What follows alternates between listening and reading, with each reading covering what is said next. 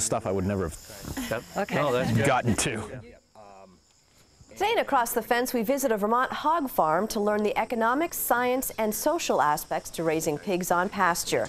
We'll meet a swine specialist who's helping Vermont farmers get a leg up on the competition.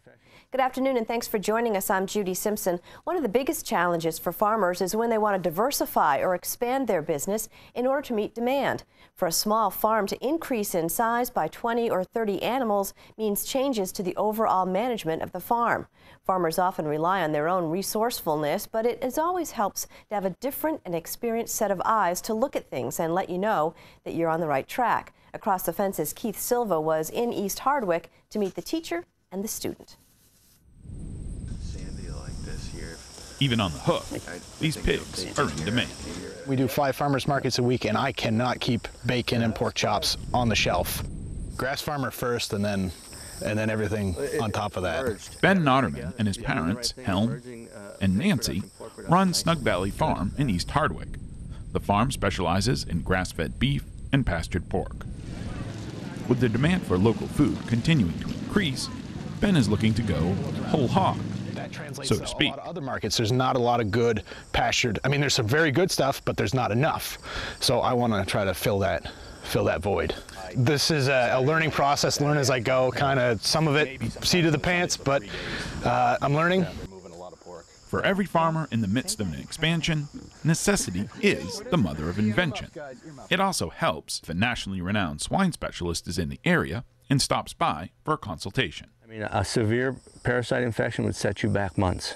Yeah. They wouldn't reach the market weights. They'd just be infected. And then the other reason is the animal suffering. And I don't think we obviously don't want that. And so, Dale Rosebery is an extension professor at Michigan State.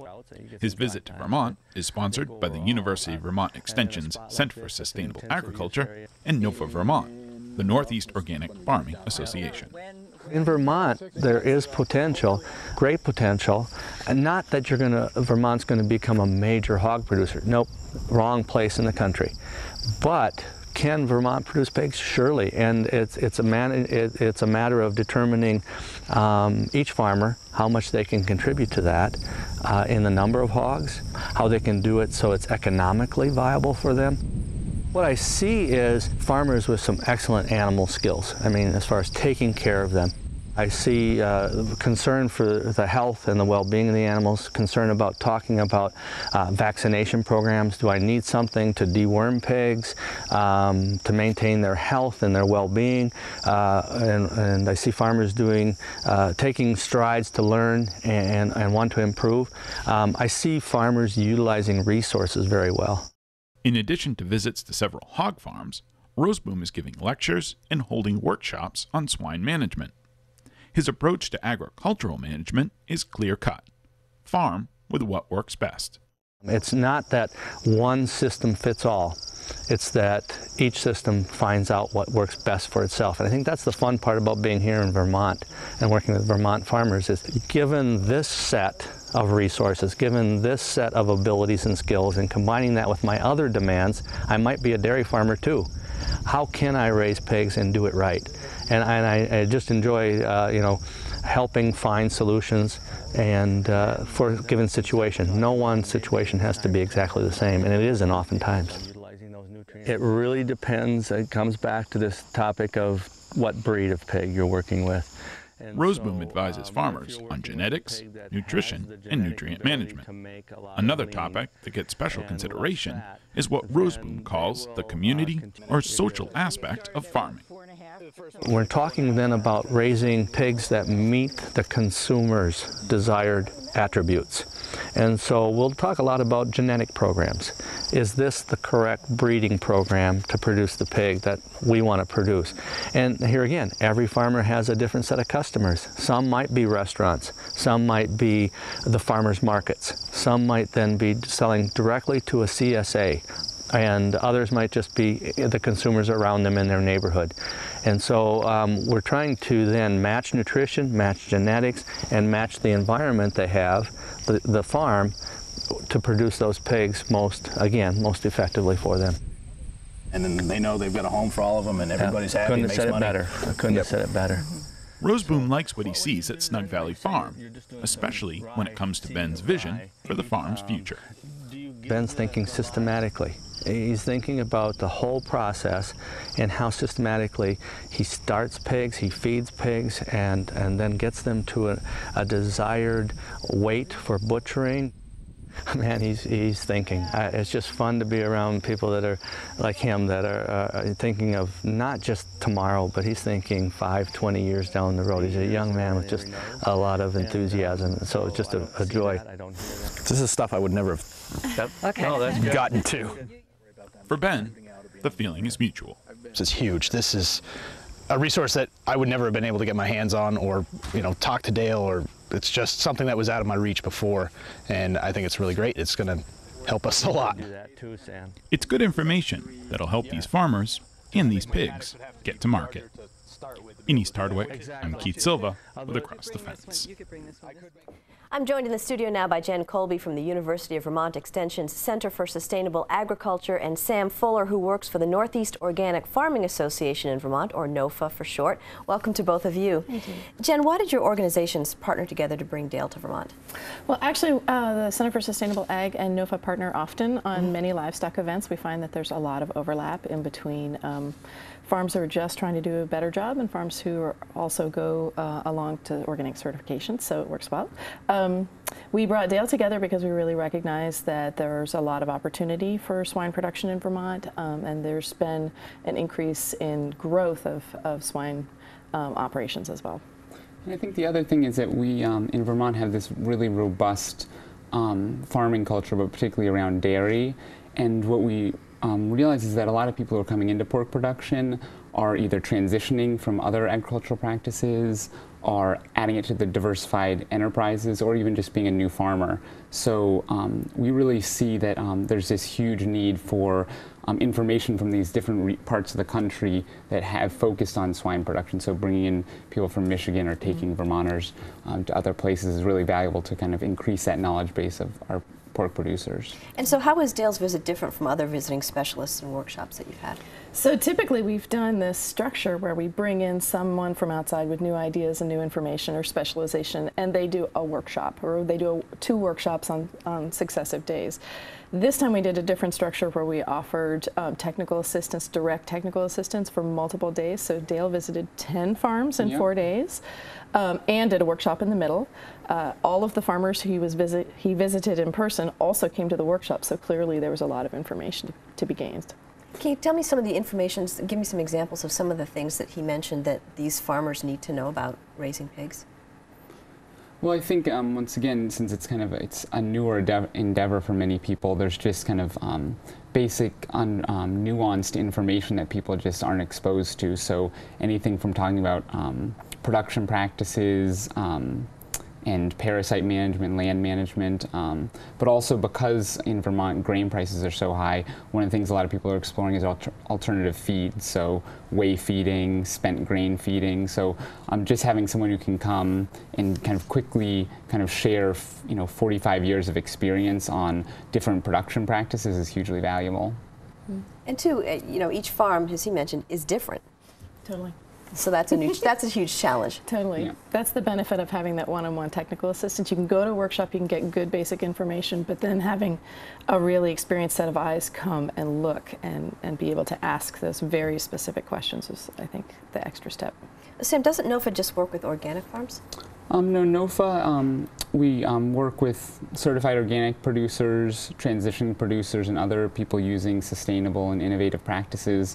But we have a long history of working with farms that are community-based agriculture. So we really value working with both our certified producers, but also many of the other great farmers who are exploring different practices to kind of raise pigs in a kind of economically and ecologically sustainable way. Do we know much about pig farming in Vermont? How many people are growing pigs, do we know? Right, so according to the 2011 Ag Census, there were about 260,000 pigs, hogs, in Vermont, which represented about $700,000 in income. So it is one of the smaller production systems in Vermont in terms of volume. But the interesting thing when we run workshops is we meet people continually who we don't think are on the radar. There are more people, we believe that there are more people raising pigs out there than are being currently tracked. So we've begun to put together a database of the people that we know just to try to create a little bit greater connection between them. There's no swine association, so it's not really an organized thing at this point, and we're not sure how many there are, but we're going to find out. Why is this growing in popularity? I think it's a lot of different factors together. I think that the advent of new opportunities with distillers' grains and brewers' grains and whey, with all the other industries in Vermont that are starting to increase, but also there's this consumer demand. There's there are still many backyard hog producers of 2 or 3 pigs for their family or for neighbors. The change in the new slaughter regulation that allows for more on-farm slaughter. Those kinds of issues, they're all sort of coming together. That's kind of why this is an opportune moment. And so what kinds of issues came up in the course of Dale's work here in Vermont, Sam? I mean, there was just many issues. You know, housing is one. We have obviously strong winters in Vermont, and so figuring out farrowing systems and how you actually keep the sows warm while they're raising their piglets. That's a huge one that he kind of explored. Once again, the feeding. We are really challenged with feed prices, and pigs being monogastric consume a lot of grain, and so how can we in Vermont be innovative to really kind of lower food costs and create a distinct product? So Vermont Whey-Fed Pigs is one of the farms we visited, and they're exploring using this kind of waste stream from artisanal cheese production and incorporating it into pork production. So taking this great Vermont product, this whey, and then feeding it to pigs and kind of creating this artisanal product. So, but that's very challenging. How do you actually handle the whey? How do you feed out the whey? How do you finish the whey? How do you get these pigs so they reach the high quality but still have the values that they're produced with? And how about environmental conditions too, as far as managing pigs? So we did see a range on the farms that we visited, and it's a really good indication of some of the challenges that we have. As you may have noticed in the video, pigs have a really excellent ability to root. And in fact, many farms use them for reclamation purposes. Some of the questions are how many pigs are appropriate on a per acreage basis. We saw a variation with Ben for sure, and he was doing a really excellent job. So the environmental conditions are going to, taking away vegetative cover is going to allow for some more soil erosion. So how do we manage that? Do we rotate pigs like we rotate cows? Some of those questions are things that we really need to look into here. And so where's this collaboration going to go next? We're already talking about several different projects that we, grant proposals that we're interested in looking at to coordinate some of those farmers a little bit better amongst themselves. We were looking at some marketing things. Yeah, and I think also one, continue to bring in expertise. We've also been trying to bring producers and processors out to other places in the country to expose them to systems in North Carolina or Quebec. But I think most exciting is really how we have kind of integrated systems on pasture, so flash grazing, moving pigs quickly through areas, along with this alternative feed production, and really thinking how we can produce these high-quality pigs for these higher-end markets to do charcuterie and other kind of value-added processing. What are some of the biggest, do you think, challenges to raising pigs and growing that market? That's kind of what we bumped into a bunch. There's the nutritional aspect. There's growing the right pig for the right market at a price that the farmer and the consumer can both afford. Definitely there are going to be some environmental limitations. The winter is what happens in the wintertime? Because the pigs can't get out, obviously. Well, they can get out in the snow. Actually, pigs do very well outside, as long as they have some shelter and hay to nest in. But there are definitely some challenges with farrowing outside. Some people do that, but not that many. Yeah. And I think once again, one of probably the greatest challenges is we're kind of Vermont producers are competing against commodity pork, which is so much cheaper to produce. So working on a small scale, doing things you know, on a family farm, you're limited in terms of the cost of your production, and so I think that consumers still they're willing to pay a premium, but I don't know if they fully committed to what it takes to really supporting a robust kind of Vermont pork industry at the level it needs to be. Well, before we go, we want to pass along a couple of websites where you can get more information. The UVM Center for Sustainable Agriculture is on the web at uvm.edu/tilde/SUSAGCT. And you can also find the Northeast Organic Farming Association of Vermont by visiting nofavt.org. Thanks so much for being with us today. Thank you so much. That's our program for today. I'm Judy Simpson. We'll see you again next time on Across the Fence.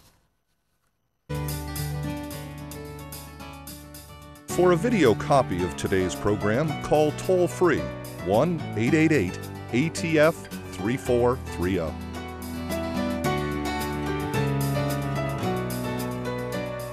Across the Fence is brought to you as a public service by University of Vermont Extension and WCAX-TV.